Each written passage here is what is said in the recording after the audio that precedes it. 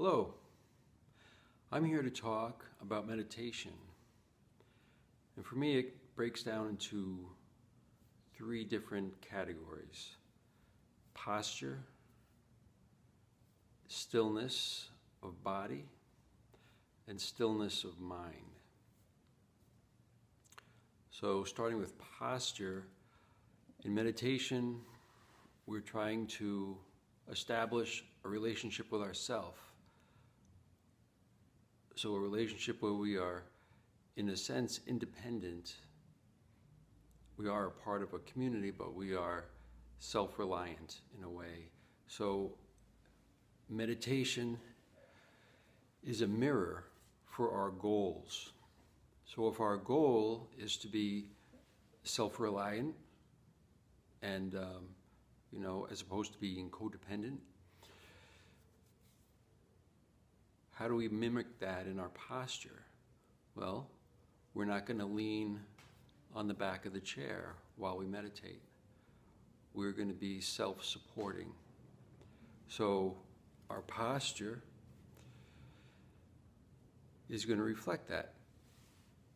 And how do we do that? How do we sit for 10 minutes, 20 minutes, 30 minutes, an hour with a little discomfort as possible, at the same time being self-supporting? So the best way to do that is by having a straight spine. So our spine is actually stacked. So we're balancing ourselves. We're balancing ourselves on our pelvis. So we are making ourselves structurally sound. So yes, we need to use some muscles in this, but we are giving our bones as much of the work as we can and leaving our muscles just to to do a lesser role.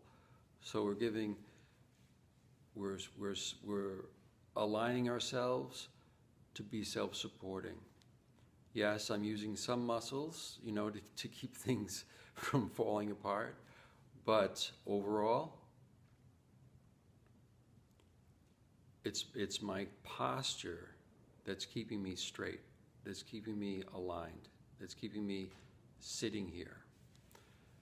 So posture is really important for that, but it's also important for our breath. If I'm sitting in a hunched position, there's only so much oxygen. I'm actually limiting what my capacity is for air, for oxygen.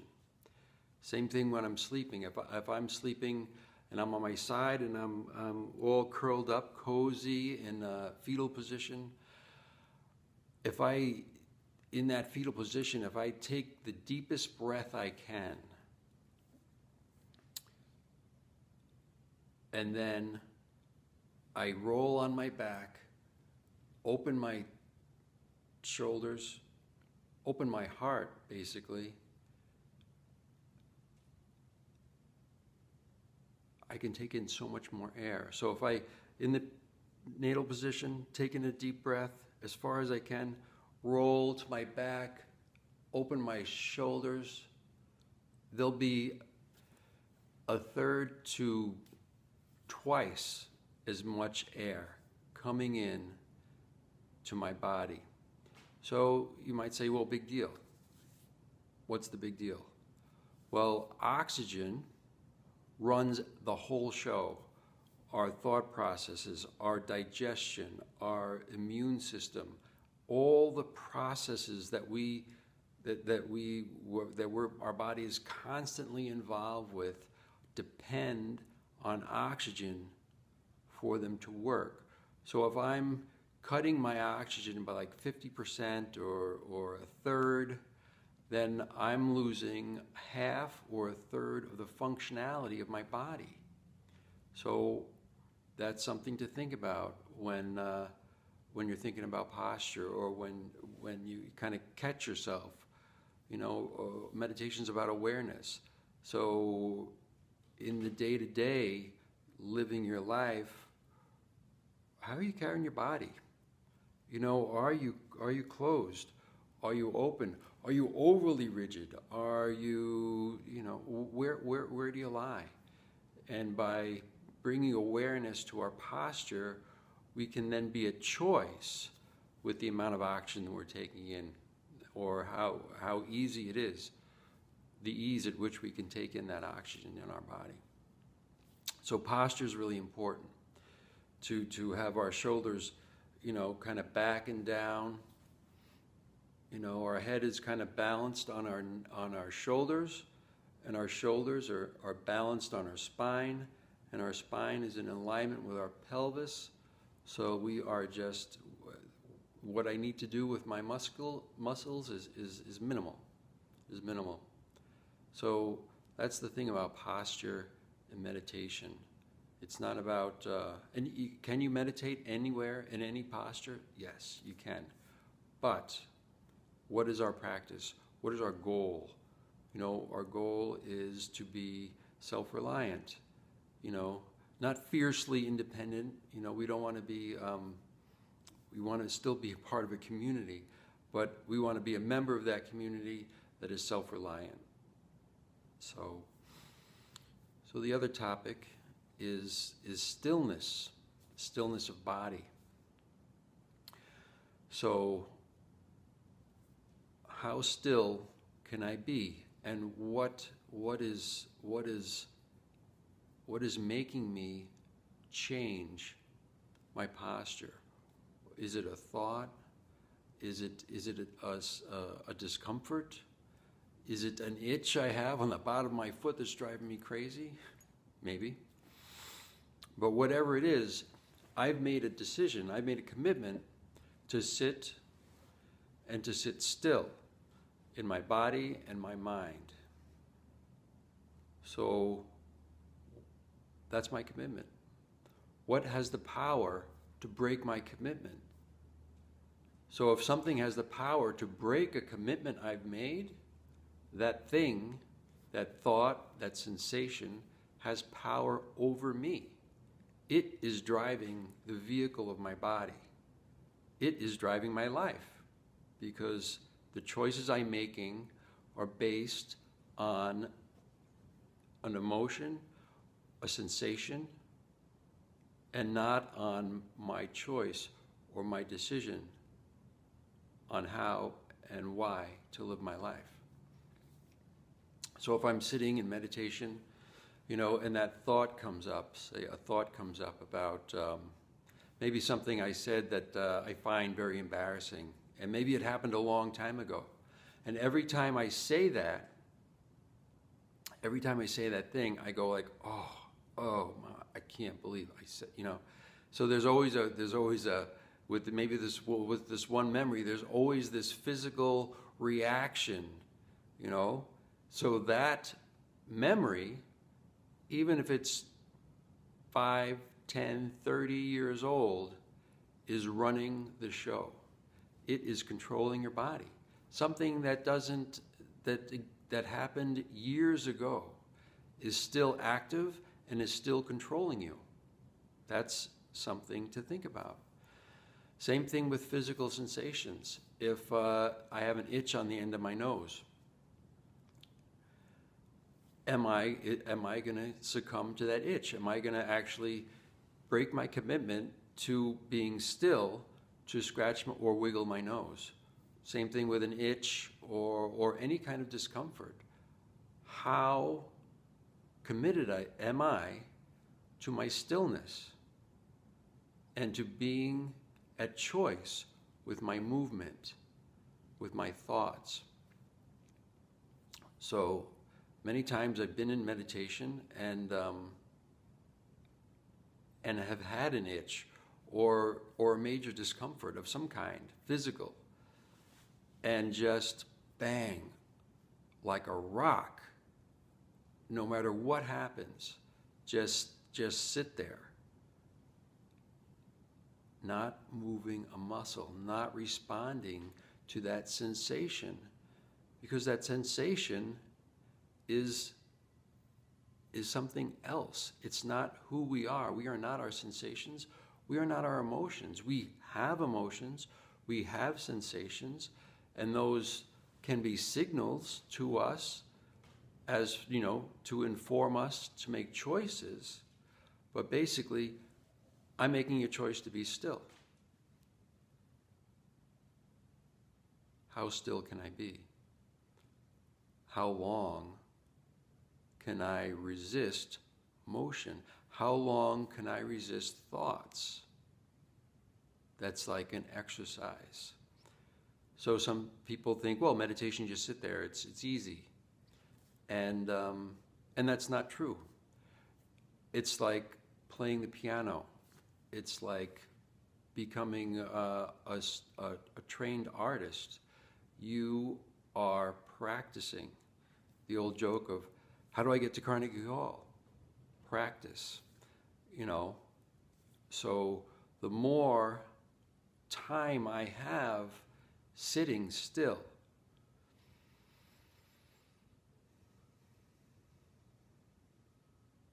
no matter what I think of, no matter what thought rolls through my head, I just let it roll. I don't bite on it. I don't bite on it. Whatever physical sensation arises in my body, I don't bite on it. I just let it be. Because I've made a commitment to stillness of body and mind. A self-reliant, self-supporting commitment to body and mind. So here I sit. Still, that thought that comes to me, that usually makes me cringe. Motionless. That sensation of pain, of discomfort, that usually causes me to move or shift or fidget. I give it no time. I give it no space. I just sit. I sit. And in a way, I'm proving to myself that I am not my thoughts. I am not the physical sensations that my body experiences. There's something greater within me. There's something greater at the core of my being. And I'm giving a commitment to that part of myself, to that part of myself that is greater, that is all-knowing. I'm giving that part of me time to bloom. I'm giving myself the time to learn how and where that space lives. Because it never leaves us. We can ignore that space for our entire lives. But yet, when we turn to embrace it, it rushes in. It always is waiting for us to open that door. To open that door. And meditation is a commitment to continually walk up to that door and knock on that door and say, I'm here.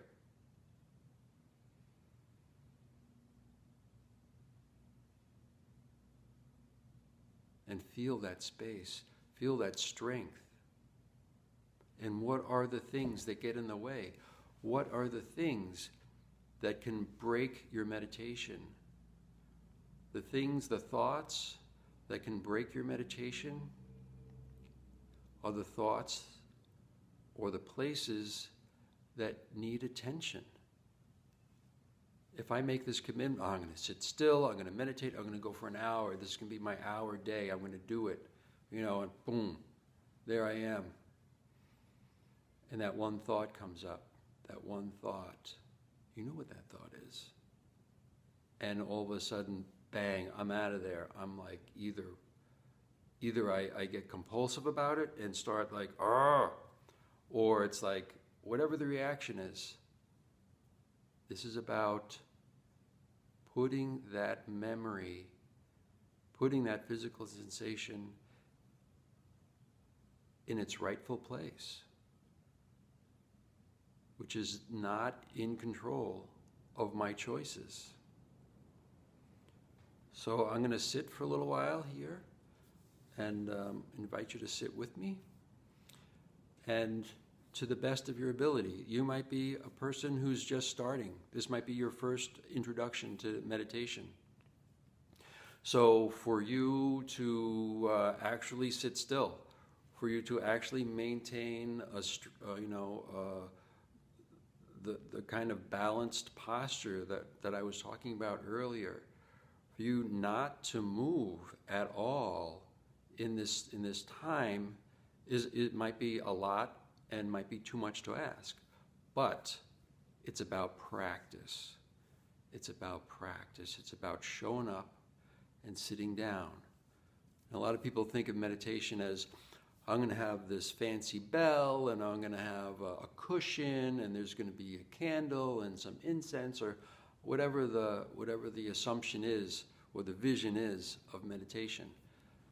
The truth is that none of that stuff is necessary. A lot of the ornaments or the ritualized tools of meditation are there, and they have evolved there. Meditation has been around for thousands of years. So, but at the core of it, it's just you, your thoughts, your sensations, and that deeper part of yourself, that we're training ourselves to respond from. A lot of people spend time responding to opinions of people they respect, parents, aunts and uncles. A lot of people spend a lot of time responding to the news, responding to advertising, responding to external input. Oh, I better have it, people are going to think this, and I better have that because people are going to think this, and I better, I'm going to squeeze myself into this box so that my life is good and I'm accepted and I'm respected and I'm loved, as opposed to finding that focus internally and connecting with that deepest part of ourself and bringing that into the world. So instead of changing ourselves to please or to gain acceptance in the external world, through meditation we're trying to link ourselves with that deepest part of ourself, and then taking that deepest part of ourself, that truth that we have, that snowflake that only we are, that tone or voice that only we have to share with the world. We are looking for that.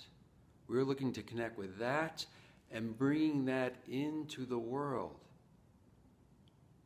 So instead of, I was at home yesterday and I was downloading CDs into my computer and kind of getting things organized, and I found this other thing that was really cool online, and I was, I got to have that, and da-da-da, and da-da.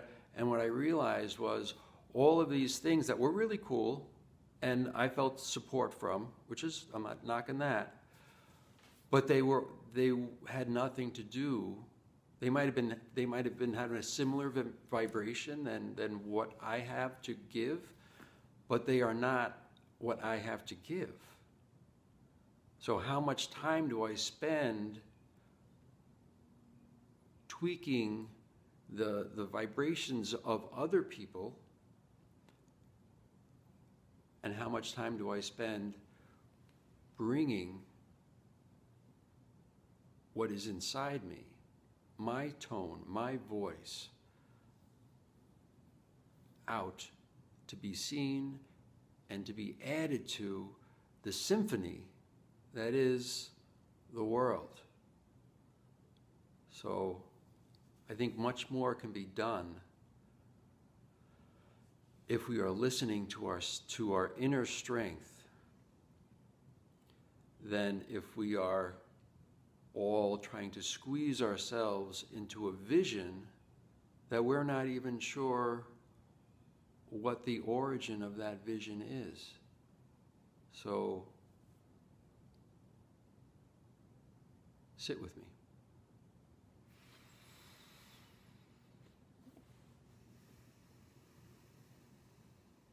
My posture is self-reliant. My body is still. My eyes are not closed. My vision is soft, so I can see the floor. I can notice the room, color changes in the room. I want to stay connected to where I am. When we meditate and close our eyes, it can be really easy to drift off and not to be grounded in our seat. So I'm going to be quiet now.